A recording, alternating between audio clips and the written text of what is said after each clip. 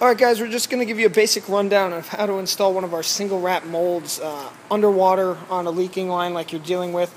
For the video's sake, we're going to pretend this little spot right here is our leaking spot.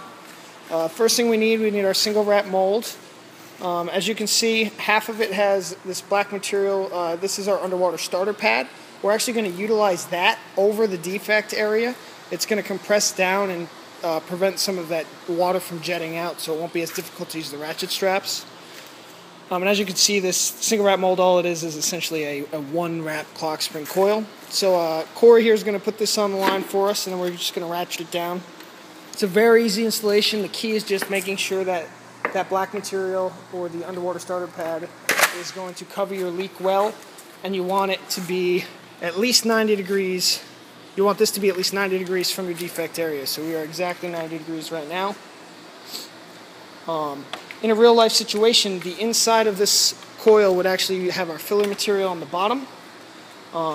These ratchet straps will allow us to tighten it down and keep it in place for between an hour and 20 minutes, allowing it to fully cure out. At which time you would just remove the ratchet straps, leave the single wrap mold on, and actually install the clock spring coil right over top of it.